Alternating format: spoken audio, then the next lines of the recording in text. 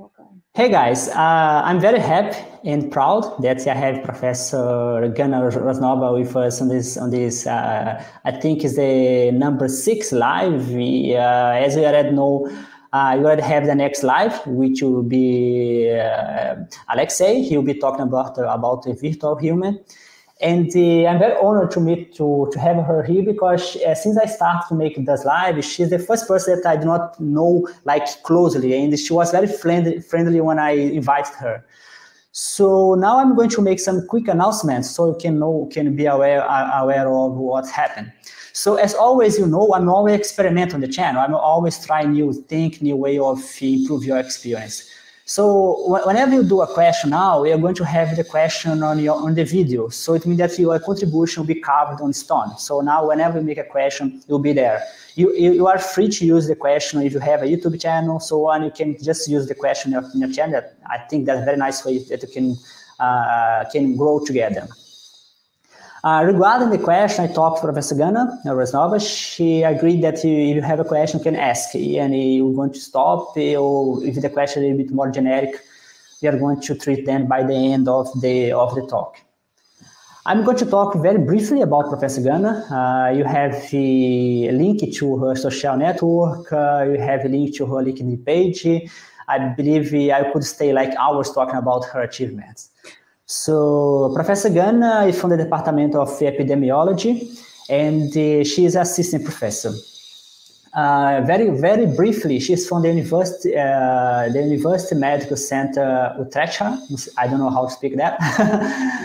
And she built a team of international and of collaboration on the interdisciplinary research on the interface of modern epidemiology and data analysis. I guess it's about data science. I'll also invite some people from data science. I don't know if they'll be here. And she has a lot of achievement, but one thing that's interesting that she's mentored 2 Master of Science and 1 PhD on biostatistics. I'm thinking as well to invite Professor Macedo. He's from Italy, from biostatistics. We work together in a group called BISMA group. We like the chair, co-chair, and so on. She has her research is concentrated on epidemiology. And she already has a very nice video here. So you can double check her video. I will make sure to leave in the description.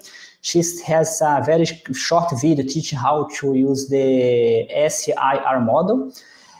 Recently, I posted to you 2 talks called the Curious George. It's a joke to the monkey of the cartoon. So essentially, I was like asking questions on the event in Brazil. The event was all about COVID. So now you have another opportunity to talk about COVID. That's a very important topic.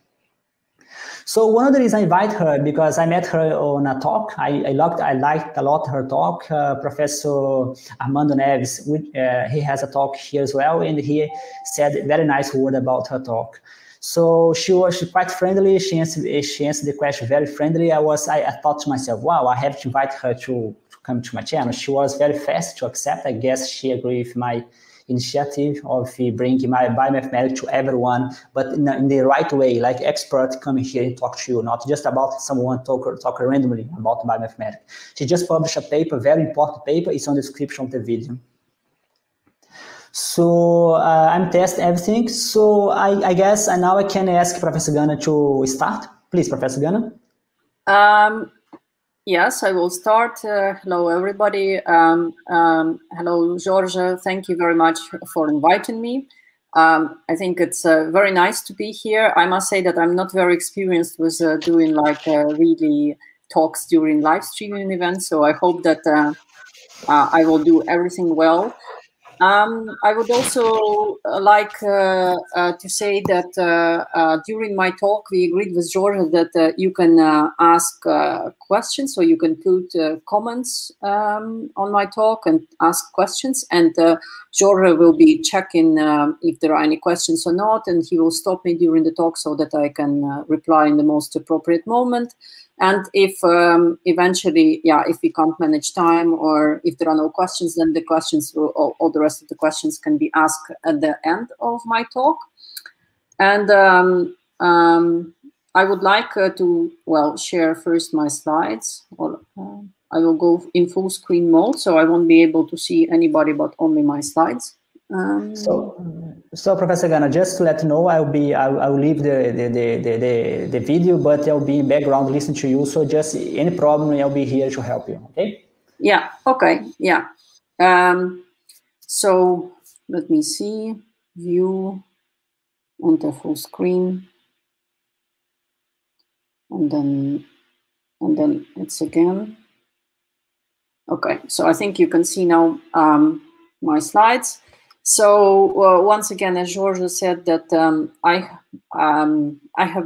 talk will be about the modeling the COVID pandemic, and this I have been quite involved in the modeling of the COVID pandemic and in advising the governments in 2 countries, or working quite closely with the policymakers in 2 countries, and these are the Netherlands and Portugal. There will be 2 different topics that I will address. And well, I prepared the slide, but of course, Georgia made a very nice introduction for me. So I'm an assistant professor in the University Medical Center Utrecht in the Netherlands. And originally, I did my studies in my PhD in Portugal, and I'm still affiliated researcher in the BioIC. It's Biosystems and Integrative Sciences Institute, and this is the second institute with whom I have been working. The second institute with whom I have been working on the COVID research, and well, I will present this work, but of course, this work wouldn't be possible without also involvement of a lot of people. And here I have the photos of all my collaborators in the past year and a half on COVID. And so there are people, these are the people, mainly the researchers from Lisbon and from Utrecht. And most importantly, on this team, we have 2 people who are advising the government. So Manuel Gomes, he's the member of the COVID-19 Vaccination Committee in Portugal, and he's one of the main experts who has become almost a media figure. And so we could actually deliver the results of our research via collaboration with him.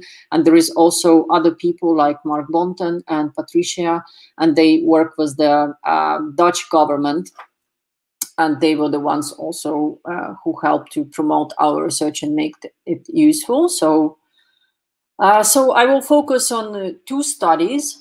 I call them study 1 and study 2. And the first study, it's already published. It was published in Nature Communications, and it was the study where we looked at the impact of school and non-school related measures on the control of the pandemic in the Netherlands. So this will be study 1. And the study 2, it's not yet published. It's in press. It was accepted for publication also in Nature Communications. And this is the study where we looked at the impact of vaccination on the COVID pandemic, and on how the measures such as social distancing measures and other measures need to be relaxed in Portugal as the vaccination is going on. So I will leave these links, but for example, both studies, so any of the codes or mathematical models, all the information, all the data is shared on my GitHub. So both for the first and for the second study, and here are the links. And there are also preprint for this article that will be soon published. And as I said, well, it was common that it happened many times that our work ended up on the front pages of the main newspapers because of just the importance of the topic, and because it was done closely in collaboration with the governments and ministries of health in the 2 countries. And well, I'm happy that I was also involved also a little bit in explaining this research to the lay public on TV and in newspapers. So, well, I will start with the first study, which is focused on the impact of school-related measures in the Netherlands. And to give you a bit of a background, of course, we all live during these lockdowns and this COVID-19 crisis. But the specific situation that was in the Netherlands is that during the second part of 2020, so starting from autumn, there was a second wave started in the Netherlands. And it initiated almost coinciding with the opening of the schools. And there was a lot of discussion going on well, on how to stop this second wave, of how to stop the transmission. And part of the discussion was about whether the schools could be closed, for example, to help to control the virus, the transmission. And it's, of course, a difficult topic because there is a high priority to keep schools open for many reasons. Because, well, students, there is a benefit, I guess, due to the direct contact, well, direct normal teaching process. But it was also not clear how exactly the pandemic could be controlled, and there was a lot of controversy about how much actually the students contribute to transmission and to the spread of the virus. So we had that's the background, and we had a few objectives. In first place, we wanted to see what is the effect of the schools-based measures, including the school closure during the pandemic, and how the other contacts in the society would have to be reduced, or how the other measures have to be applied in the society so that we can keep schools open and still have the controls, so we don't have, a lot of circulation of the virus. And what is the importance of different school ages? And that's also a very important question, because when you think about, for example, closing schools, one of the questions, well, which schools to close? Because, of course, there is a range of ages. It can be, kindergartens or elementary schools, primary schools, or secondary schools. So these were the three questions which we tried to address. And I'm an infectious disease modeler, so we used a transmission model to answer these questions. And the transmission model, not sure whether you're familiar with it, but I think that conceptually it's not difficult perhaps to understand to everybody. What you need to do, you need to think of how to partition individuals in the population according to their disease stage. For example, when the virus just starts to spread, everybody is susceptible to the disease, and that's represented by this box. But then when the virus is introduced, if the person, susceptible person, gets infected, then the person would progress to the next stage, and that's a latent stage or latent class. And this latent class, it means that the person is carrying the virus, but not yet infectious, so is not yet transmitting the virus. And then after some days, the person becomes infectious, and it goes into the infectious stage. And so when the person is this red box, it can infect other susceptible people, which is shown by this arrow going back to susceptible. And then we make a slight modification of the standard SEIR model. If there would be one box, it's just the standard model, but we used several infectious stages just to account for that. This allows us to model the duration of infectious period, which is well defined. So if there would be one box, then the duration of infectious period would be given by the exponential distribution. But if you introduce several boxes, it becomes more peaked and more well defined. So, and in our work, we did specifically with 3 stages, but they are all as infectious. So the infectiousness is the same, and then after you leave the last box, you recover officially. And you can recover in 2 ways. One is when you go to green box. It means that you recovered without going to hospital. So you had either mild or maybe asymptomatic disease, which didn't require hospitalization, or you can be recovered and go into the hospitalized compartment, and you end up in this blue box. So that's how we can understand that the model, a simple model. And the model is age structured. So I will go back. So there is this index K, and K means the age group. So we can, in general, it's a general formalism, so we can use any number of age groups. But in this specific work, we use 10 age groups. So we partition ages into 0 to 4, 5 to 9-year-olds, and then the age categories of 10, so 10 to 19, 20 to 29, and so on. And the last group is everybody who is older than 80. And then we have 8 hospitalization groups. So all the children were grouped into one category from 0 to 19 years old, and the rest of stages are, the age groups are the same. We also, according to the recent literature, we assume that there are different susceptibility, that the different ages can have different susceptibility. So you can be, susceptibility is defined for 3 classes, 0 to 19, 20 to 59, and 60 plus years olds. And as I said, we have 3 infectious stages. And well, I put here the equations, not sure whether people know, but this is just a standard system of ordinary differential equations where we work with the number of people in a given compartment at time t. And for example, S of k of t means the number of susceptible people in H class k at time t. And then we can write down how the peoples progress. And I would just like to focus on how the force of infection is expressed. It's lambda k of t. And the force of infection, so this is the force of infection, it's the rate with which susceptible individuals progress into the exposed state. So it's written here. So beta k is the susceptibility, which can be different for different groups. And then this rate, it depends on the probability of transmission per contact, epsilon, but it also depends on the number of contacts between individual and age group k, and individuals in age group L. And L, it can be anybody. So if you think of SK, for example, number of people in the 60 to 70 age, for number of people for the age category 60 to 70 years old, then L would be all other age groups, including 60 to 70 and so on. And then you multiply this by the proportion of infectious people in each age group. So I think that clarifies a little bit how the infection process is set. And then for the CKL, which I showed here, so CKL is then are the contact rates.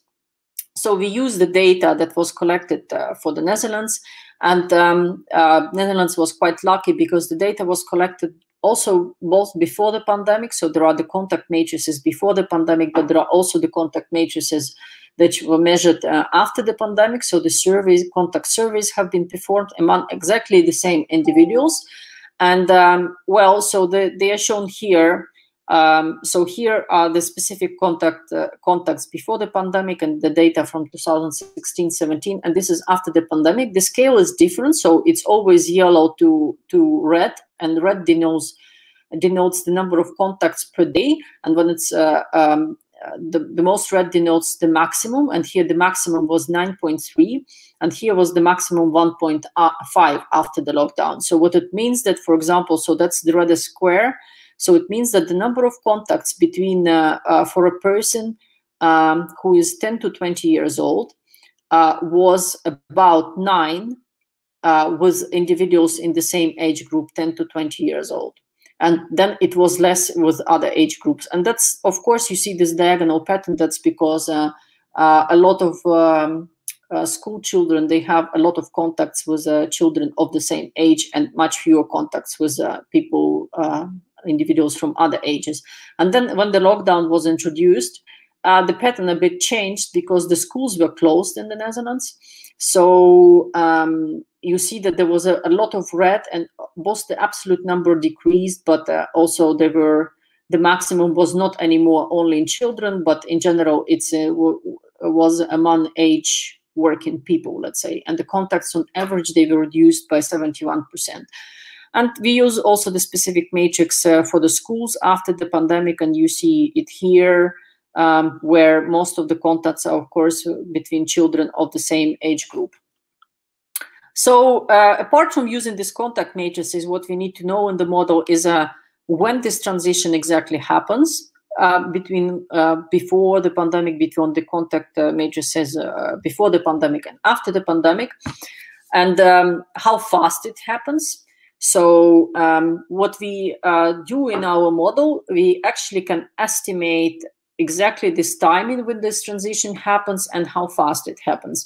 And we do so by writing that the general contact rate is just a linear combination of the contact matrices before the lockdown, which is BKL, plus the contact matrix after the lockdown, AKL. So it's a sum.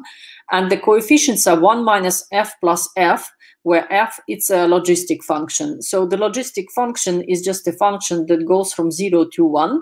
So if you have the logistic function which is 0 in the beginning, let's say, then you have only, so this term is 0, then you have only the contact matrix before the pandemic, and then if it's 1, then you have only the contact matrix after the pandemic. You would have only this term multiplied by the Xi1. And these parameters of the logistic function, the K1 and T1, they govern, like, the slope of the logistic function is K1, and T1 is this midpoint where the function equals 1/2. And these two parameters are estimated. So that's how we model the transition. And you can do in the similar way also the transition. So from before the pandemic is started, until the first lockdown, but then during the lockdown, schools were closed, and you can use similar ideas to model the next transition. So after the first lockdowns, the measures were released, relaxed slightly, and the schools also opened, and you can model the transition also in a similar way. So which data do we use to fit the model? We use two data sources. One is based on age-stratified hospital admissions. So this is the number of new hospitalizations per day in the age categories that we use. And we use the data, because it was done quite a long time ago already, we use the data only from the first wave, which was roughly 70 days, first pandemic wave. And the pandemic in the Netherlands started, the first case was on 22nd of February. And we assume, the first case, the first notified case was 27th of February, and we assume that the pandemic starts before that, the first notified case. And we estimate what was the number of cases 5 days before the 27th of February. So on 22nd of February, how many already cases there were in the population, and we assume that there were no hospitalizations during this initial period. And then we use also the age-stratified serological data, and this data shows what was the percentage of people who have had the infection already in the certain age classes. And this data was collected, and the median date of collection was April 1st. So that was like exactly after, closer towards the end of the first wave, and the average seroprevalence in the population was 2.3%. The model is fit using STARM with R interface, and we use the Bayesian framework for that. So let me to give you an idea how things work. So we estimate the parameter values. They're not fixed. Everything is estimated. And for example, the probability of transmission per contact is about 7%. We estimate that the reduction in probability of transmission per contact due to other measures after the first lockdown, such as mask wearing and so on, is estimated at 49%. And then the latent period is 2.5 days, and infectious period is 4.8 days. So, and these are the distributions, the estimated distributions, and red is the median, and the red dashed lines are the confidence intervals, the credible intervals. And then we also estimate that the susceptibility of people changes with age, and the susceptibility among children, which we define as broadly as 0 to 20-year-old persons, is they are 23% as susceptible as the oldest age group, which is a 60+ age category. And then the susceptibility of 20 to 60-year-olds to 60-year-olds is 61%. So the younger you are, the more susceptible you are, and the older you are, the more susceptible you are. And the susceptibility of 60+ years old is taken to be 1. So it's relative to the susceptibility of 60+ year olds. Then we estimate also the probability of hospitalization in different age groups. So basically, what's the chance that if you get infected with SARS-CoV-2, what's the chance that you would be hospitalized? And this plot is on the log scale. So these are different age groups and this probability of hospitalization. And you see on the log scale, it's almost linear. So it's the whole probability of hospitalization is increasing exponentially. And for this data set, we see that it's around like 0.1% probability for the youngest age group, and for the oldest age group it's 5%. So 5 out of 4.4. So 4.4 individuals out of 100 would get hospitalized if they are 80 years old or older. And the model fits are shown in this plot, where we have number of new hospitalizations per day, and these are the days since the first case in the Netherlands. And the data, the hospitalizations themselves, are shown as red dots, and they are shown here, the red dots in each plot. And different panels, they correspond to different age groups. You see that, of course, in the youngest age category, well, they have a lower probability of hospitalizations, relatively few hospitalizations, so the pattern is more noisy. But in the older age groups, you see there was a clearly seeing this is the first wave. And the black line shows our model, median model predictions, and the shaded, gray shaded region are the credible intervals of the model. So you see that most of the data points, they also fall within these credible intervals. Since we fit to the two data sources, we also I can also show you the fit of the seroprevalence data. And the seroprevalence data, so this is the percentage of people who are infected in a given age category. It's shown as a dot with some also confidence intervals. And the red is the predictions, model predictions. So this is a violent plots based on the model predictions. And also for the most part, we see that all our model predictions, they mainly fit within the prediction intervals. But overall, the several prevalence was still quite low, and there were also no reinfections during this period, so which was good.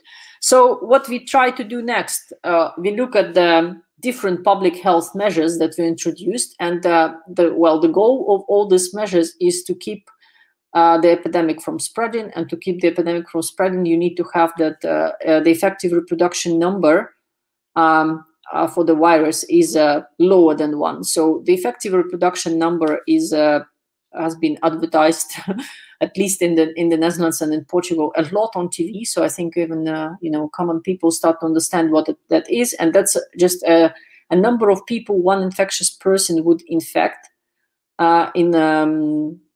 during its infectious period when the rest of the people are susceptible. And it's called effective reproduction number because we assume that there are measures already in place. So when there are no measures and the epidemic or pandemic just starts, it's called the basic reproductive number. So so we look at two types of the control measures, as I said. So we look at the measures that are targeted at children and school children, and the measures that targeted at the rest of the population. And that's the schematic of the Dutch pandemic, if you wish. So in the green are shown the measures that were affecting schools. So light green, it means that the schools were open. Of course, the pandemic started at the end of February and the schools were open. Then the schools were closed in mid-March, on the 16th of March, all of them.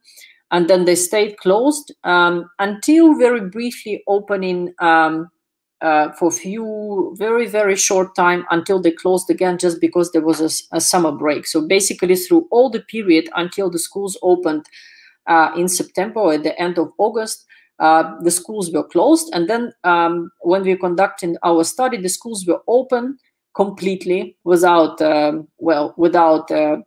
significant measures, let's say. Regarding the other measures in society, well, the measures started to be introduced at the end of February, and the country went into full lockdown in the mid-April. So that was the most stringent measures. And then when the first wave was controlled, the measures were again relaxed somewhere in the end of May, beginning of June. And then when there was a second wave, which coincides roughly with the second period, so the measures were also increasing in intensity again, which is shown as darker red. And RE was estimated at, well, R0 was estimated 2.7 in the beginning of the pandemic. Then it was during the first lockdown reduced to 0.62. Then it increased again to 1.61 when the schools were opening. just opened, so end of August, and then it was 1 roughly at the end of November. So so you have this overview. So we look at different scenarios, and the scenarios are they consider either decreasing the school contacts up to the school closure and keeping the rest of the contacts in the society fixed, or decreasing the non-school contacts until and decreasing non-school contacts but keeping the rest of the school contacts fixed. So if you think just in general in the society, it can be, well, do we want to take any measures in schools only and we don't do anywhere else? So we don't close restaurants and so on, or do we do something in the society but we keep the schools open? And we do this in 2 time points. So one is when schools just opened, that was August 2020, when RE was 1.3, and the other one was when RE was 1, and it was November 2020. So there was very hard to control the pandemic at that point, because it seemed like all the measures were already exhausted that were not schools, but schools at that point were open. And then, so we look at how actually the effective reproduction number that measures how much we control the pandemic would change at these 2 different time points. And in August 2020, we see that we start with 1.3, which is estimated. And then we do this scenario in which we reduce all other contacts, for example, to the maximum level of August 2020, which was the most stringent lockdown. And we see that, RE would be already below 1 if you would reduce the contact by 60% at that time point. And in the lowest point, it would be 0.83. If we would, if in August 2020 the country would go in a similar lockdown as in April, that's what would happen. And if we would actually only close schools at that time point, and here you see the reduction. So this is effective reproduction number and reduction in school contacts. Only in school contacts, when the rest of the contacts are as they were, you see that, well, only even if all schools would be completely closed, the RE would be decreased, only by 10%, something like from 1.3 to 1.18. So if RE is reduced only by this small amount, so it doesn't go below 1, what it tells us that even if schools would not have opened at the end of August, then the second wave would not be prevented. So the not opening of schools would not have prevented the second wave, just because there was too much circulation in the rest of the society. So closing schools basically doesn't solve the problem. Then we did the same exercise, but November 2020, when R was 1, and here you see 2 panels. Again, that's effective reproduction number, and that's reduction in other contacts. In the society or in school contacts, and you see that you start with 1 and you reduce to roughly 1.8 something, and it's similar. The reduction would be similar also for the schools. So at this point, closing schools completely, for example, could actually help to achieve control and to reduce the RE by value to make it smaller than 1. And what it tells us is that the impact of schools, it depends on where we start with, how much actually measures are taken, how many measures are in the rest of the society. And at this point in November, the impact of schools would be comparable, and school contacts and non-school contacts would be comparable. Then we looked also at different school ages, and that's shown here, where we close schools only for 0 to 5-year-olds, or 5 to 10, or 10 to 20-year-olds. And you see that the impact, again, starting from the value of 1, the impact, which is shown by the RE, which is shown by the black curve, it's the largest for the oldest school children. And the reason for that is that, and it's almost, there is almost no impact if you close schools for 0 to 5-year-olds. And the reason for that is that, this children 0 to 10 to 20-year-old, they have actually the largest number of contacts. So 0 to 5-year-olds, they have smaller contacts. That's why there is a much larger impact. So basically, if you do any interventions, they should be targeted at all the school children. just because they're also more susceptible than younger school children, and they have more contacts. So this finishes my, let's say, the first part of my presentation. And the main conclusions are that, well, that all the school children have a largest impact on transmission. That was actually my previous slide. Then closing schools, well, in the Netherlands after the summer break in August would not have prevented a second wave in autumn 2020, because there was too much circulating, and even by closing schools, you would not bring the effective reproduction number below 1. And overall, by comparing the two scenarios that we had, we see that the impact of measures reducing the school-based contact depends on the remaining opportunities to reduce non-school-based contact. So if you start too high, you can't expect that by just closing schools, you can solve all the problems and achieve control. And I will move on to the second study, which is uses very similar methodology as my previous study. So I hope to go a bit faster. And that this study is focused on the vaccination against SARS-CoV-2 in Portugal. And well, the background for this study is that, well, Portugal had 3 waves of COVID-19. I will also show them. And vaccination in Portugal started at the end of December 2020. And the government, as many other governments, Portuguese government was struggling to choose the right mix of measures. So both that to keep the pandemic under control, but also to allow for some social and economic activity. So because you start vaccinating, well, how much you can actually open up, because Portugal was also in the lockdown, as I will explain.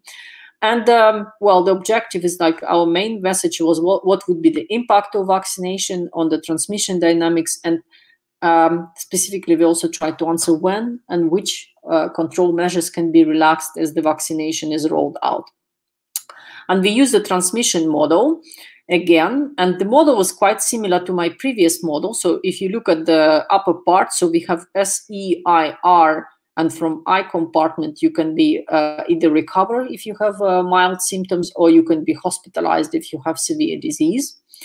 And we use only one I compartment here. In the previous model, there were several, just because the model was more complex and we tried to keep it minimal. And then if from each of these disease stages, S, E, R, and H, you can be you can be vaccinated.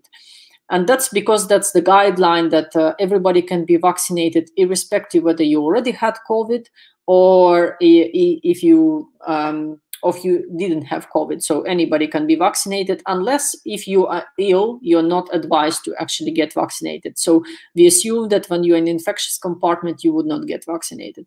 And then if you're vaccinated, you go in the boxes SV, EV. So this is a vaccinated, susceptible, vaccinated later, and so on.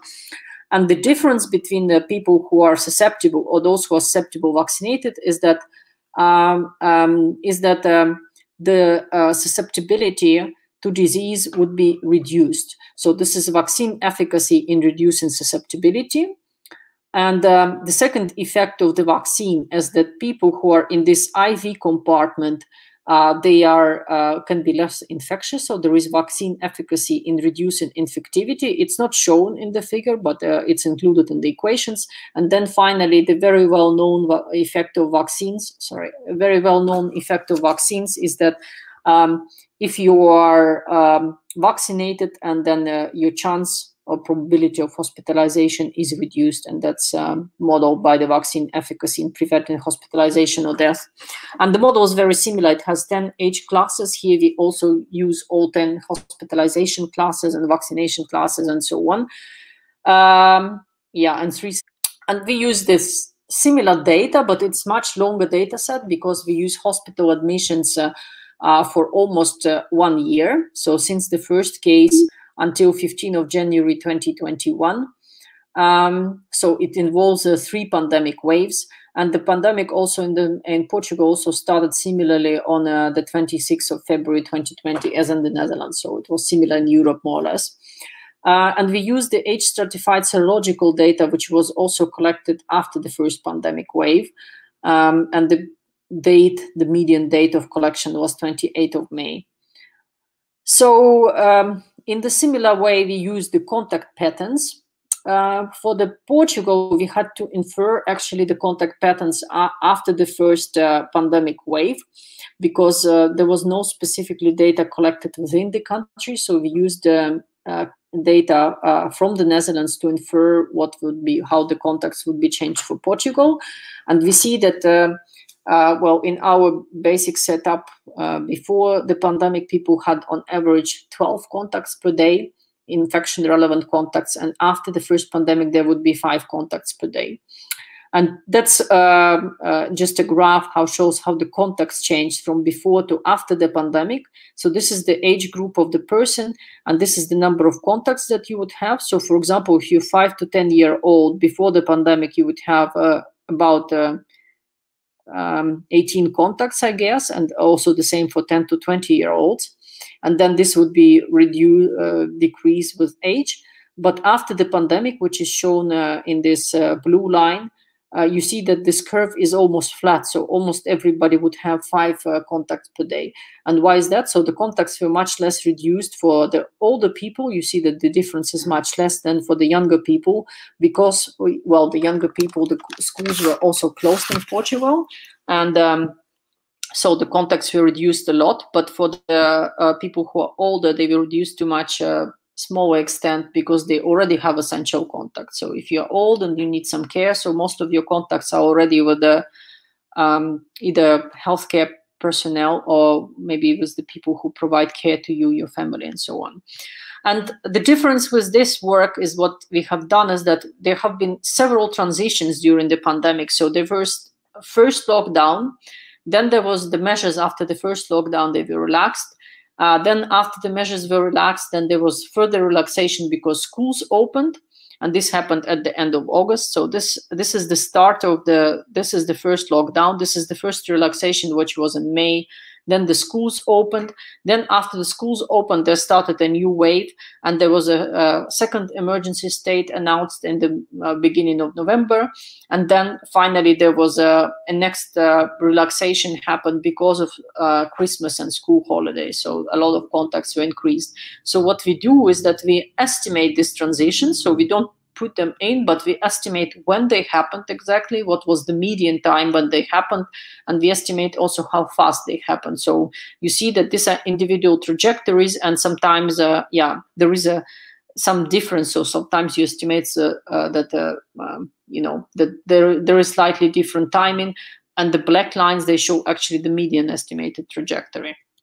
And then we fit also the model, as I said, that is fit to hospitalization data, and these are the data for different age categories. So I will focus just on 80+ age category because here the pattern is the most clear. So so there was a first wave from March till May.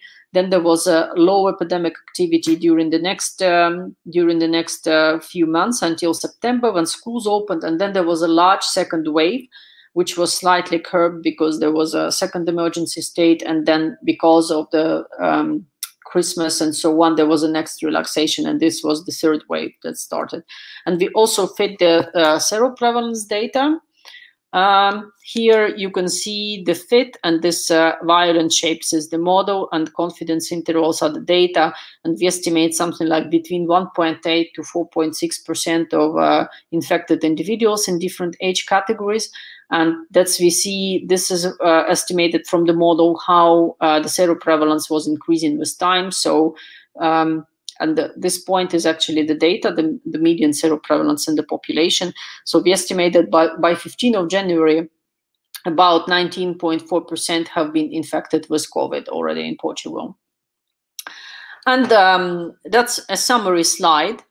So this is the total hospitalizations estimated as they are. So the number of new hospitalizations per day, which show clearly the pattern. These green lines are the estimated transition in hospitalizations.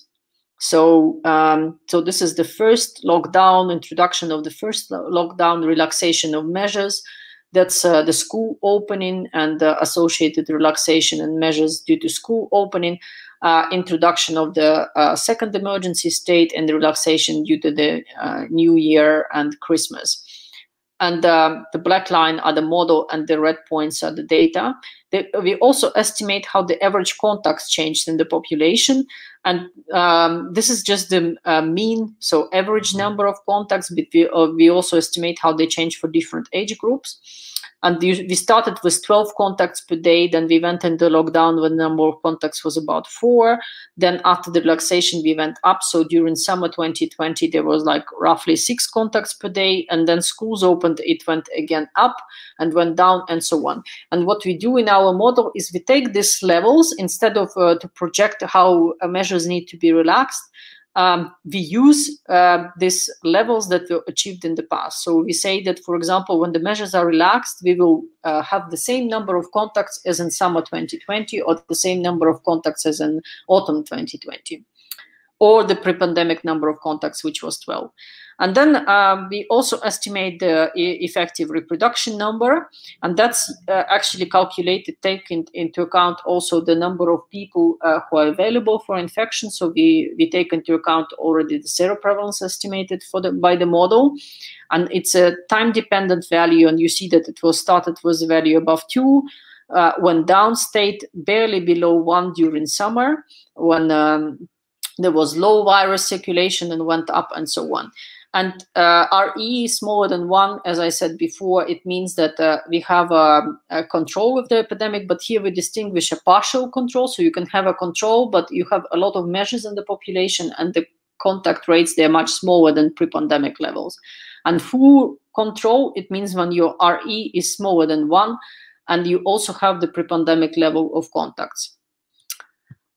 We implemented the vaccination program as it was proposed by the government at the end of 2020, so before the vaccination actually started.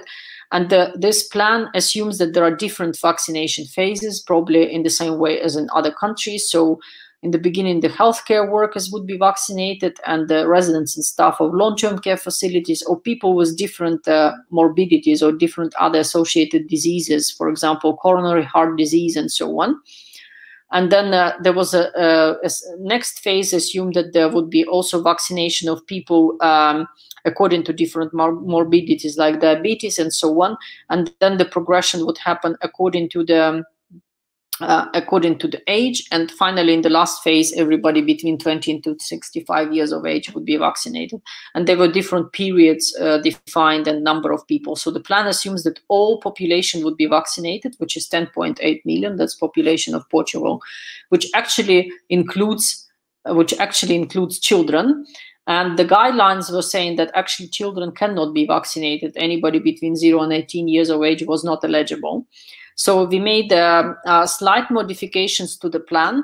Also, there was a measured the intent to get vaccinated in Portugal, which was very high. It was actually 95%. So most of the people wanted to follow the advice of the government. So in our model, we used maximum coverage of 90%. We assumed that like according to the guidelines, the persons who are less than 20 years old, they are not vaccinated. The vaccine that was distributed was a Pfizer vaccine, because at the moment when we performed the study, it was 96% of total doses distributed according to that was Pfizer brand. Then the vaccine has also infection blocking properties, so that it also, the susceptibility to disease is reduced, but also infectivity is reduced. So it's not only reduction in disease, but also in transmission. And we model vaccination as just one event. So we don't model uptake of first and second dose. We say, well, when you're vaccinated, you get your full 2 doses. And we used 2 sets. One was optimistic set of vaccine efficacy, so when the efficacy against infection is quite high, and another one was a pessimistic set when the efficacy against infection was not so high. And in my main analysis, so we assumed that the people behave in exactly the same way, because you can imagine that people who get vaccinated is that they don't get so they start to increase the number of contacts because they're not so scared anymore.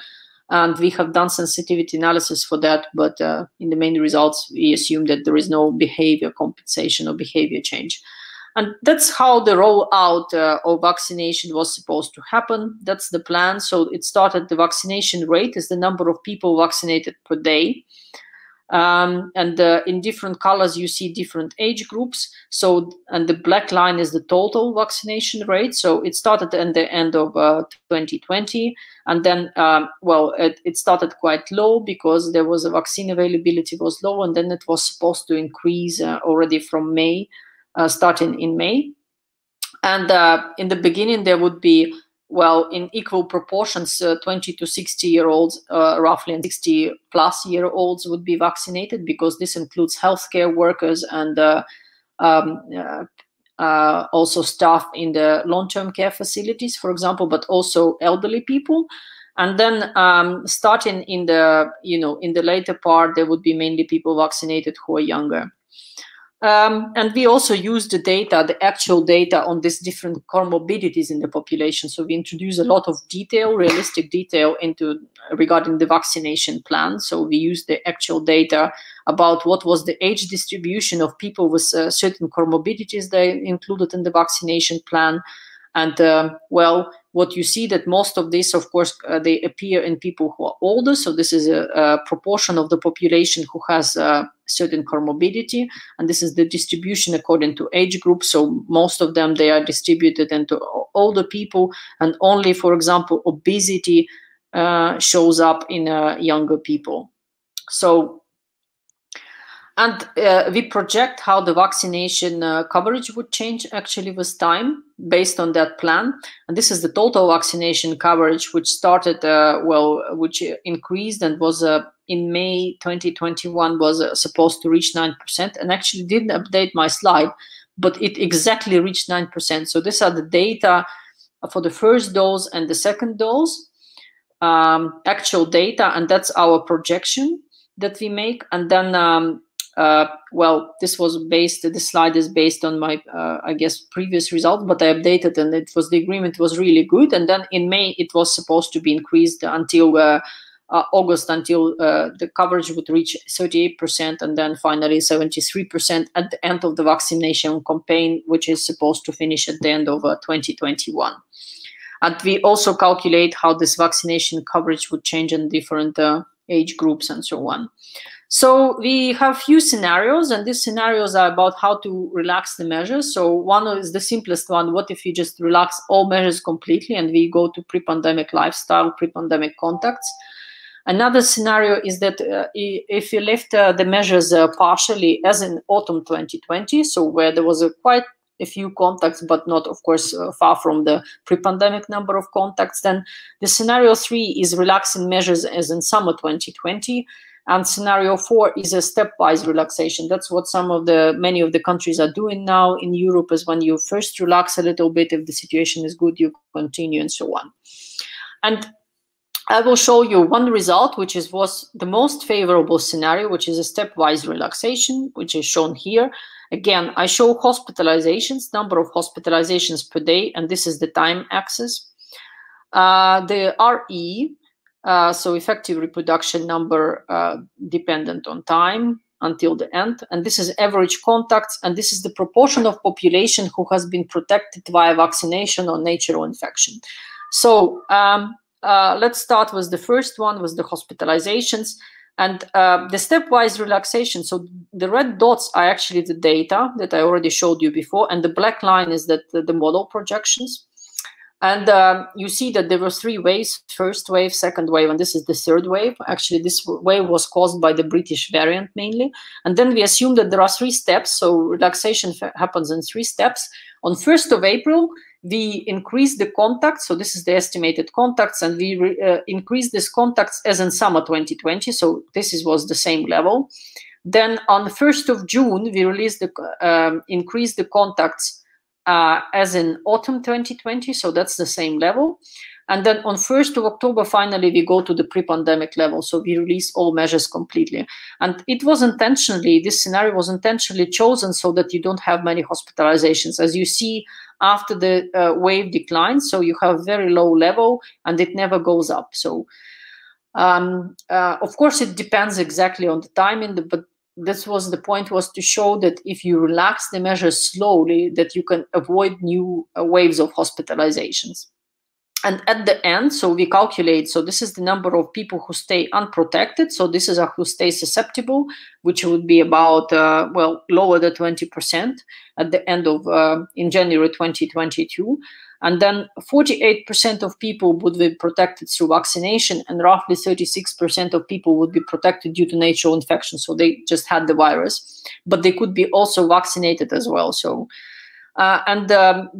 interestingly, because you want always to see whether the effective reproduction number is smaller or larger than 1 when you relax the measures. So the effective reproduction number would actually be larger than 1 after you relax the you do the second step of the relaxation, which is shown by this blue line. So you see the RE goes above 1, and then it would decrease because there would be vaccination going on. And then when you relax on 1st of October, you would also go and have an effective reproduction number above 1. And what it means, but you don't see increase in hospitalizations. And what happens is that there would be still increased circulation of the virus, but because mainly the people who are vulnerable, who have comorbidities, or who are older, they would be already vaccinated by that point. You have the virus circulation, but you don't have increase in hospital admissions. And the full control of the pandemic would be achieved on 8th of February 2022. What we estimate, that's when the RE goes below 1, and also we have the pre-pandemic level of contacts. That's what we actually want to have in in the society. And I gave you one example. I said that the third step first happens on 1st of October, but if you do relax the measures early, for example, if you go to pre-pandemic level of contacts already on 1st of August of 2020, so everything is released, nobody's wearing masks, nothing is going on, so everything is before the pandemic, you see that there would be still quite large increase in hospitalizations in our model, which is shown here. And it would be roughly comparable to the first wave. And that's because there will be, the younger age groups, they're not fully vaccinated yet. And although the hospitalization rate of younger individuals is much lower, if everything is, all the measures are relaxed, then there will be still a lot of hospitalizations, and this would leave a new wave. Also, we see that our results are quite sensitive to our assumptions regarding the vaccine efficacies. Those results that I showed you, they assumed a very effective vaccine in reducing transmission. But if the vaccine efficacy is decreased because, for example, different antigenic variants that are circulating, if a new variant starts to circulate, or just because you have, in reality, you have a composition of vaccines, maybe our results are based on Pfizer vaccine, but if there are other vaccines that have lower efficacy, then you can still have increase in hospitalizations in the second part, so in the autumn of 2021, so which is shown here. So before it was almost a flat line, and now you see actually a peak. So that's also possible. Moreover, the situation can get worse if there would be both decreased vaccine efficacy, but also if people would change their behavior, in particular if the vaccinated people increase their contacts to pre-pandemic levels, so they just start to lead normal life thinking that they are vaccinated, but there is still a small chance that they get infected after the vaccination and they contribute to transmission. You see that also could lead quite a large, a chance of a wave in the second half of 2021. And I mentioned other scenarios. I don't have, I think, time to go completely in the details through the scenarios, and that was not the point. But we looked also at scenarios where you, right in spring, you go to pre-pandemic level of contacts. That was scenario 1. Or if you only release the contacts as in autumn 2020 or in summer 2020. And you see that, of course, if you would completely open up already in spring, that you would have a very huge outbreak. So the RE would increase very much, and the hospitalizations would also increase very much. There would be very large peak. and that's because but you would achieve control quite quickly, because there a lot of people would be infected, and you achieve control not through vaccination but through the natural infection. And in the other scenarios, the situation is a bit more favorable. In particular, if you release the contacts as in summer 2020, when there was no outbreak, you would also not expect to have it. So that's safe to do, let's say. And if you do something like in autumn, then you can have a small chance of outbreak. So it's just a small summary. I'm not going to go through all the details, but the conclusions of this second part is that, well, the quick relaxation might lead to new waves. So if you immediately go to pre-pandemic level of contacts, that will definitely lead to a new wave of hospitalizations despite the vaccination. And there are still a lot of measures necessary throughout 2021 until full control of the pandemic can be achieved. And in more favorable scenarios, the measures are relaxed as gradually until the end of 2021. I'm also frequently asked about another option, and that would be, well, what if the vaccination rates increase very much? And, well, of course, if you would vaccinate all the population within one day, I think you would be basically done. You can open up the society completely, but there are different constraints, because the vaccines are, well, there are contracts made for the vaccine supply and so on. And so far, at least until 1 month ago, the agreement for our model, there was a good agreement between the projected vaccination coverage and actually achieved vaccination coverage. And I think that's all what I wanted to say. So, yeah, I will probably stop sharing my slides. And George, if... yes, I'm here for the Ganna. Yeah. First of all, thanks a lot for the nice talk. It was like very interesting, especially because it had some comments here. But I mean, you can I can start maybe with Kalyan Das. If he wants to come here to talk with us, I can send him the link. I know him because he wrote a paper recently. I guess was a review paper about COVID modeling. I saw his paper. He understood properly. I didn't read all the paper, but if I understood properly what he did, he tried to do a huge amount of a kind of review of the several mathematical models about COVID, and he did more a comment. But he commented like this. It's nice lecture, but not get an idea how to formulate the mathematical model of COVID. So the idea was not to be a lecture in the sense of teaching COVID modeling specifically, but maybe if you want, you can maybe talk a little bit more about the process that you design the model, the difficulty. Please keep in mind that you already have in this channel a very short lecture of Professor Ganna. I did like 5 minutes. She explained more or less how, not necessarily on the details, because I'm quite sure she published a paper in Nature, so I believe that this model is quite complex, all the details and so on. Yeah. But maybe we can talk briefly. Yeah, I think I can explain. And you mean Kalyan Das, right? This question that he... Yes. Yes.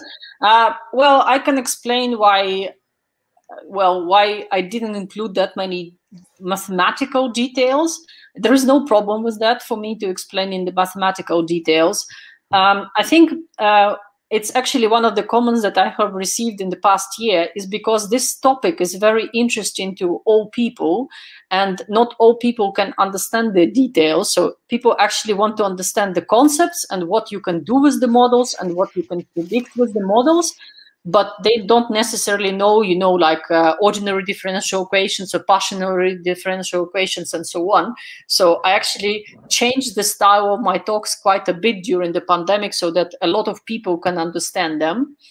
But I can, maybe I can show the slides with the equations back.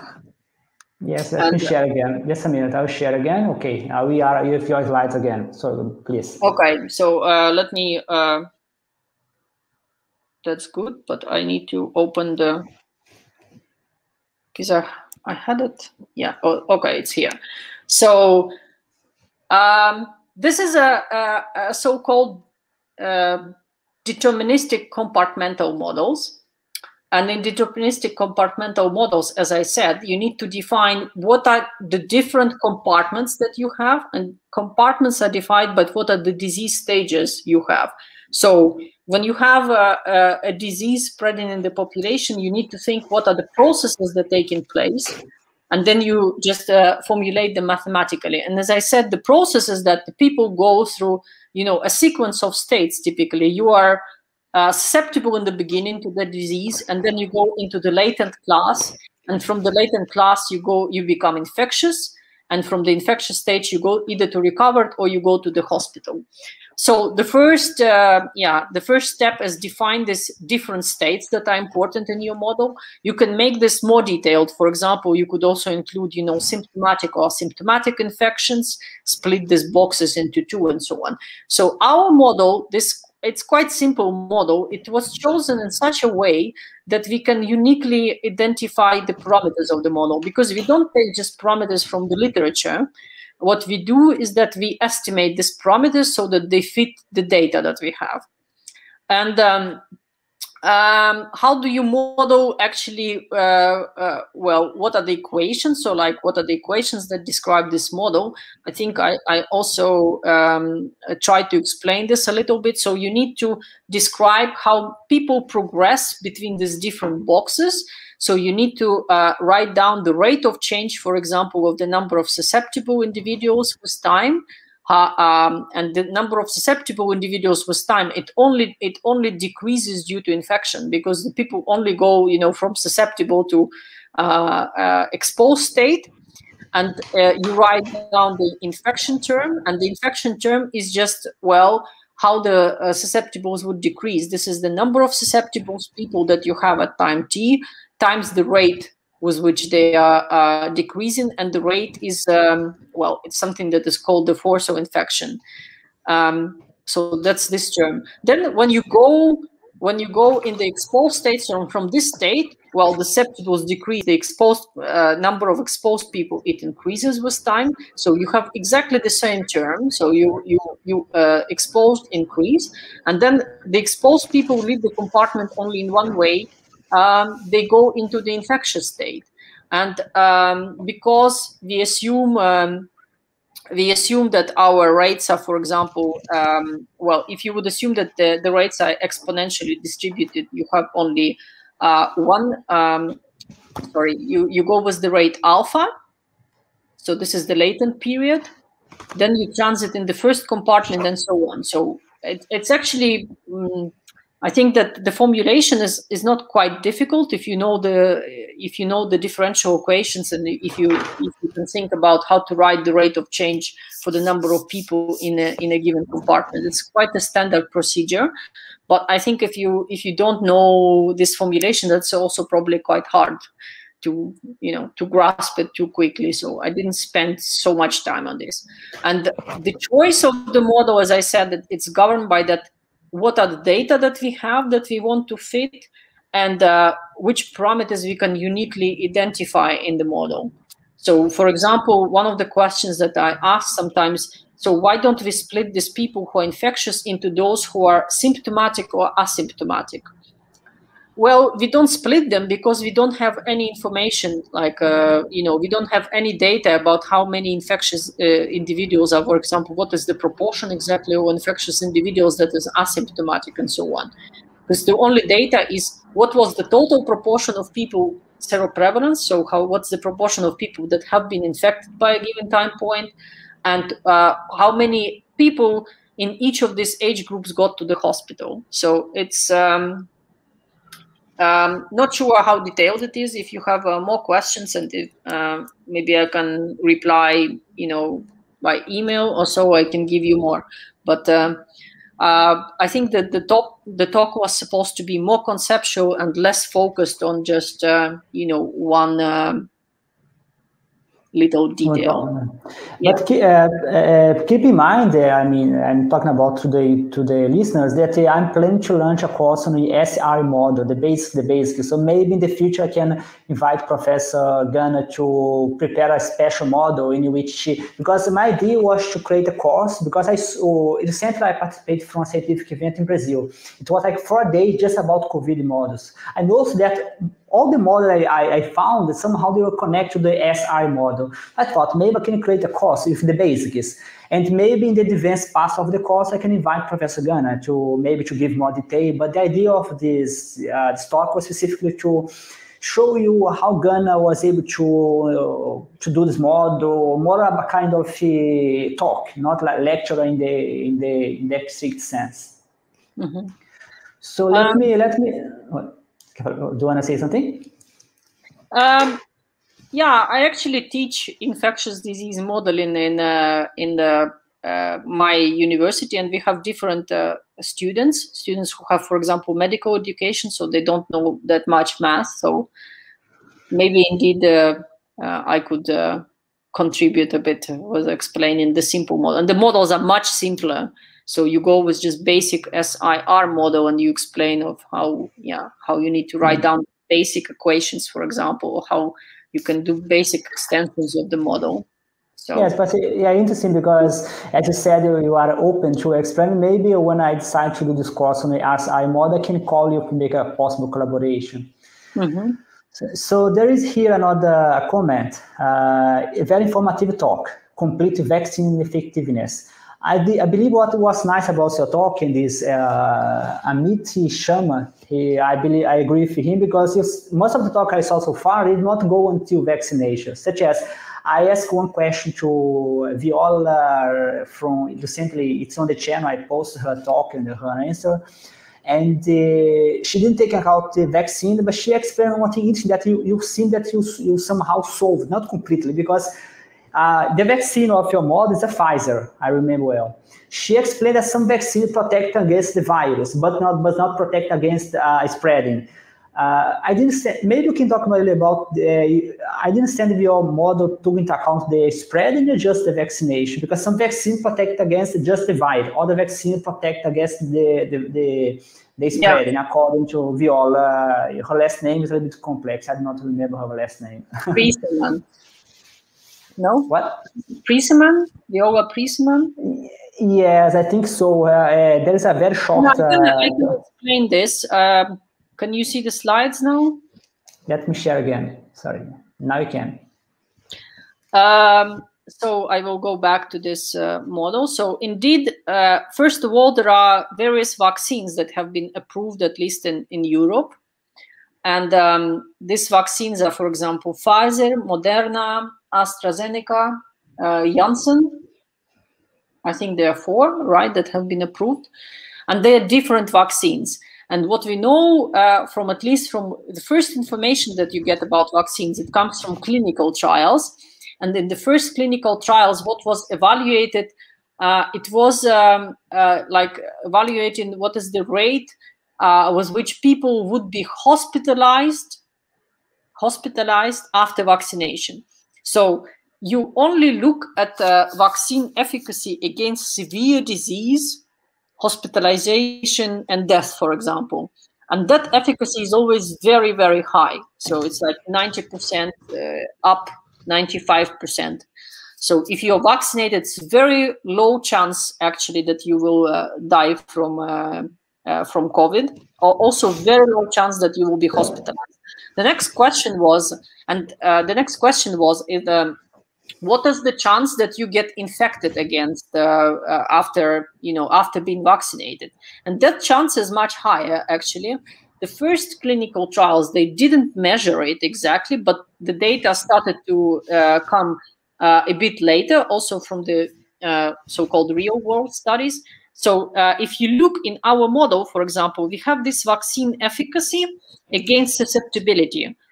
So it's the rate at which people susceptible get go to the latent class is beta times lambda, and lambda, this is the force of infection, and beta is the susceptibility. of individuals, which is age-dependent susceptibility. And so here is reduced. So if the vaccine efficacy would be 100%, for example, imagine, so all this term is 0. So what happens is that your people, the susceptible people who are vaccinated, they would just never get into the, they would never progress and they would never get infected. And this number is quite variable. It has been already estimated. This what it means, whether the vaccine prevents disease, preventing disease, it means that from this compartment, you don't almost go here. So you can be vaccinated, you can get infected, but you never develop, you don't go into this box. You would only basically go into the RV box, which is a recovery after the mild disease. So you wouldn't be registered in this compartment. But this number, it means whether the vaccination actually prevents transmission. Because if the efficacy is not 100%, it means that it doesn't overall prevent transmission and infection, because you can progress further. So in our main analysis, what we do is that we assume different values for this vaccine efficacy against susceptibility, and optimistic values, it's used in the main scenarios, it's like 90%, it's very high, because it actually has now been demonstrated that this is also quite high. This number is quite high. And the pessimistic values is something like 50% or 55%. And it's indeed, there is a difference in how the vaccine efficacy, this VES, how it depends on the type of vaccine, whether it's Pfizer or whether it's Janssen. I have not followed recently, like in the last 2 or 3 weeks, I didn't follow exactly what the measured values were or estimated values were. Because, as I said, in Portugal, when we were doing it, 96% of people, they were getting on the Pfizer vaccine. I think these values are probably lower for AstraZeneca vaccine. But I don't know, because it's not widely used in Portugal. So the efficacy against transmission, it's here. And the efficacy against disease is here. Sorry, efficacy against infection. Yeah. So I hope that's a bit more clear, Georgia, to you and to. For me, it was okay. Galias, he explained that he's trying to publish a nonlinear model, and he wants to get started. We have your email at the beginning, but I'll make sure to leave it. If you allow me, I can talk later privately, but if you allow me, I can leave it on the description of the video as well. Yeah. Okay. We are running out of time, so I'm just add a last comment here. It's a kind of question comment. It has to do with something that I asked myself as well when I saw your talk for the first time. Yeah. Can you please give some reference to learn parameter estimation? Because earlier we use values of parameter from the literature, but nowadays real data is most important for parameter estimation. I guess he's talking about the point of parameter estimation. So this is the procedure which is called. So I know this procedure because I work on HIV, and it's called. It was developed actually by people mainly in the UK, and it's called Bayesian evidence synthesis. So that's when you take a few different data sets and you try to estimate your parameters by fitting the model to various data sets. So I think if you Google Bayesian evidence synthesis, you will find the references. And in, for example, in the publication, so this preprints that I had, I'm also citing, but I now cite my own work because I use something that I was developed before for the transmission of other viruses like cytomegalovirus and so on. But if you want the general talks, it's called Bayesian inference or Bayesian evidence synthesis. I think what is interesting. It was developed for HIV transmission. So I don't know if I understood properly your parameter estimation, but I think it has to do with the big difference between the classical parameter estimation based on the square error is because in our case, if I understood properly, you can, at least the technique, I believe I studied technique with my PhD, but you remember well, you can just not estimate the parameter, you can estimate as well a curve, a kind of probability, if I understood well. And you can also find a probability curve for the parameter, not just the parameter, the value, yes, you have, and you find also, I don't know how you do with least squares, like I think you find like one parameter, but we have find the distribution of parameters. So you find like what are, the distribution of the parameters, and then you can take a range of that. So let's say those that are concentrated around the mean, or, you know, was some confidence intervals. I think it's based on a white noise, right? You have to assume that the error has a Gaussian. I don't remember quite well. I think so. No, right? no. You don't have to. No, that's nice. No. Because when I try to use this technique, my problem that I didn't have enough data. But if COVID is not the problem, I guess COVID, what you have is data. Because since it's a statistical technique, you need a lot of data. Then at the time I need to use Bootstrap, and Bootstrap create fake data, and then I gave up. But in your case, I believe for COVID, I don't think that data is a problem of COVID. I believe if COVID, what you have is data. Yeah. Well, you also need to have good data, because if your data is not good, that's also quite difficult, I think. Yes, I guess. Yeah. Yes. Okay. Just in order just to close, I was wondering if you could maybe, because this channel has a kind of a different. I'm trying to find different way to keep this channel like informing people and so on. One idea that I launched recently, I gave a talk to the Modern Science in Italy. I did a course, I created a course, online course about that called Innovating Biomathematics. So the idea is that you should not just make our models, you should also somehow make the models available. You already talked about that you talked with the policymakers. The reason why your talk is a bit more generic because you had to adapt your talk because it was difficult for adopting and so on. Maybe I don't know if you did that. I don't know if you faced this problem, but did you see or did you try or maybe have some thought about how to make your model available as a platform, such as a web platform? People go there and make the simulation, then they go see the result. A kind of web application, such as with your models. Do you think that could be a problem? That's difficult? The problem, I think, is time. So maximum of I could do is that I could share everything that I have on the GitHub. So like if you want to see the code or how the model is actually implemented. So I have a different repository there, like a project, and then I shared all the slides and everything that you can reproduce this study, and you can check how it's done, or you can extend, for example. I think it's a nice idea to also make like interactive applications and so on, but it takes time. So for us, it was a lot of pressure to deliver the results, because they were used in the policy making on time, because you have very short time. So I was not concerned about putting it on the web. But people do, for example, if you do this model is also quite complex, and you need at least maybe 2 softwares. So we use R a lot for the estimation procedure, but the rest of the calculations and figures I have done in Mathematica. So probably you know this. So it's paid. Yeah. And I don't know how to do things. Actually, Mathematica also contacted me about making like my study available on their learning website, and I promised them to do that, but I still haven't done that. So I think it will be available where I like to have it more learning, but it's because recently I'm launching a course about Octave, because I gave a course about MATLAB to the medical student of the University of Latvia in my PhD. Then I decided to give myself a challenge to launch a course in Octave. My motivation is that Octave is free. But do you think that if someone trying to adapt your code to Octave, because mathematics is a more symbolic software, so there is some stuff in mathematics that is difficult to replicate in MATLAB. So it's difficult to replicate MATLAB, difficult to replicate in Octave.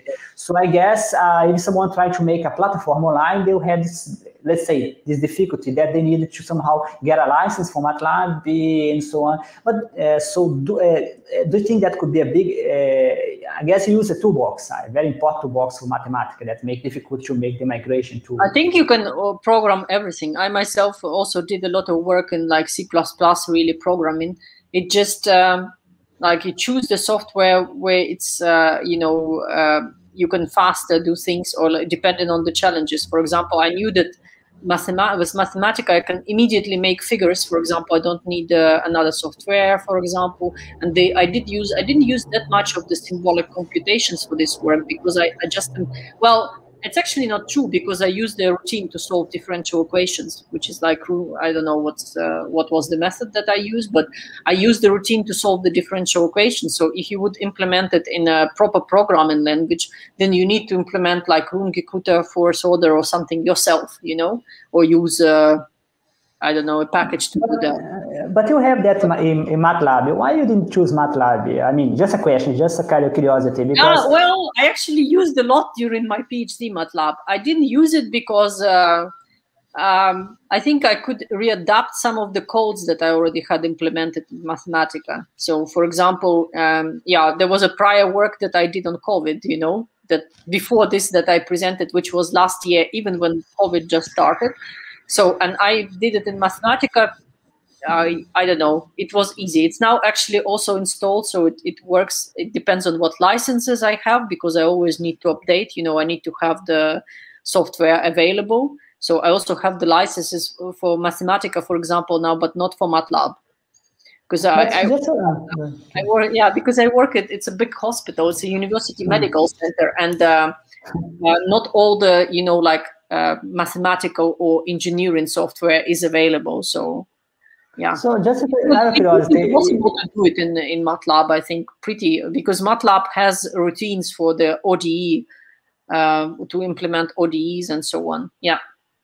Yeah, there's one ask about your GitHub. Yeah, I was going to ask the same question, so let me just enjoy using his question. I was going to ask about the MIT, which license you have in your MIT, open access, because you said someone can adapt your code to web application, but the license of the code is going to create, let's say, a problem, because in MIT you can do whatever you want, as long as you do the reference. Which license you have in your GitHub? But you can always, for example, you can always branch from you can always choose like we can try to check what the license.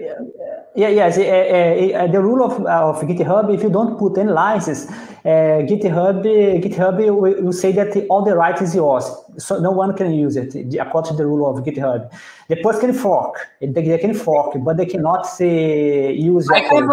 For the vaccination, I have a GNU General Public License version 3.0, and the same for That's good. The GNU license, right? Wow, that's good. That's a perfect license. That's one of the best.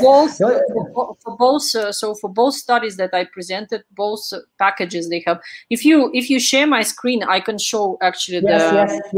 I'm sharing screen. Okay, I'm sharing screen. They are seeing your screen. The only problem with the GNU license is that the code is a contagious license. It means that when you use a GNU, you must as well make your source GNU. So it's a contagious license, they call it. It's a contagious. Okay. Yeah, so you have to sort of inherit. So I don't know, did you share the screen or? Yes, I'm sharing the screen. Yeah, so this is GitHub, and then this is project which was called COVID-19 Vaccination, and this was about and this was COVID schools. So it has basic, actually this one, I would actually suggest maybe looking first at this COVID-19 schools, because it has, it has some overview, like where it was published. It was also what the data we used, for example, for the seroprevalence data, the contact matrices that we used, the demographic data, etc. It has how the model inference, so this parameter inference was done, and so on. So it doesn't have too much information, but has basic information that is necessary. And then you have, for example, in the scripts, you have the scripts that are used to estimate the model parameters, actually, and these are the scripts, and they are coded in R, actually, as you can see. And then you have the model itself, which is the analysis of the model. That's notebooks, for example, school analysis. And for the other one, it's quite similar. It's a quite similar description, was the data and so on. And the data, I think I even included all the figures that I'm showing and so on. So, yeah. So feel free to use, and maybe we can talk later at some point later how we can. Hey guys. Hey guys, it goes not just to my YouTube channel Biomathematics, it goes as well to my YouTube of computer programming, of web development. I have 2 channels, so I'm going to post a part. See that you have all this amazing code by Professor Ganna Nova. It's a GNU license, meaning that you can use. So if you want to develop a web application, use biomathematics. I launched a course about biomathematics and web development. The challenge that we as a web development, I'm a web developer as well, we should as well use biomathematics to innovate. My course is called Innovative Biomathematics because we need to do web application with your codes. So see all those amazing codes by Professor Ganna Nova, all of them under the GNU license. It means that you can use it. I mean, as long as you keep your GNU as well. That's the point. That's why I'm putting it there, so that people can also see and check, and maybe, you know, somebody has better idea and writes to me like he has some other ideas, or he, I don't know, spotted something that is strange and he wants to ask me. So I want to share. I think also during this pandemic, it's important to share what you're doing so that people can evaluate it and, you know, think for themselves. Yes, but what I like the most on your talk, and you repeat that again, is because you made unveil your code on GitHub. Some times ago, I remember in my PhD, I asked the code to someone, they said, I cannot send you the code. Some years ago, like 3 years ago, I could not get the code for no one. But in your case, you made the code available. I mean, because I regret that some of my it was not like that you don't want to share, but I think that it was still not so open access. You know, the publications were also not open access. Many of them you just publish and then people can't read it actually because they were not they can't open them. They're not free, for example.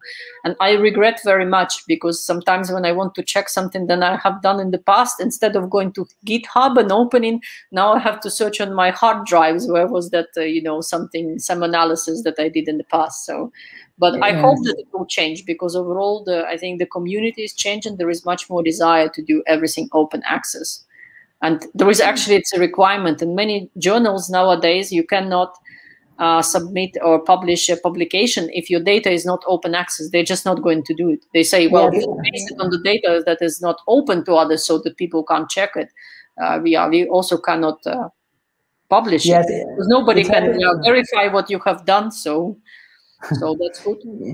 It happened for me. I tried to publish a paper recently in my second postdoc, and the review asked for what is the GitHub. In my case, it was I developed the web application. The other research developed the computer simulation, computational biology part. My part was on GitHub, but their part was not GitHub. So the review asked, "What is the GitHub?" So they had to put the GitHub in order to get the page published. Okay. Okay. So guys, just to close, because Professor Ganna has to leave, it was a wonderful talk. I'm talking about the JavaScript developers. I'm reading a book about JavaScript and artificial intelligence. It's a deep learning book. So as you can see, JavaScript can make very heavy calculations. So I believe you take the code of Professor Ganna under the GNU license, can be very easy for you to adapt. I mean, not easy, but you have to work a little bit. But you can adapt. It's GNU license. All the hard work she already did. She already published the papers, so you can make your website to make computer simulation using COVID. Yeah, maybe you can make it more efficient. More because efficient. I'm not a computer scientist. I know that sometimes, for example, people can do more like more efficient code and so on. So, but that would be nice. You did the hardest part. The hardest part is the mathematics. So now when you make the web development, just a matter of computer programming. I mean, you already have the code, you already have the theory, the paper. So you can just publish your site and make people go there, make simulation, and always remember to make the reference. I mean, it's a GNU license, but you still have to make the reference to the paper. I mean, I don't think that you still, but you should. I mean, yeah. Okay, Professor Ganna. So it was a wonderful talk. I mean, very nice. People are thank here because of open section. So, I mean, I'm still learning as well. I like 3 months that I'm doing make live on this channel. This channel was a little bit just about webinars. But now I'm still doing lives. Remember, the next one is with Alexei. He'll be talking about the virtual human, and I think it's connected to the talk of Ganna, because Ganna did that kind of modeling specifically for the COVID. But the virtual human has to do if you make a mathematical model for the whole body. Imagine if you could have a virtual pancreas, a virtual liver. All of these I'm going to discuss with you, Alexei, and Ganna, you are invited as well to come here. I know that you know Alexei because you are in the same GitHub network. Somehow you know him. Yeah. So thanks a lot. Okay, thank you very much. It was very nice. Thank you.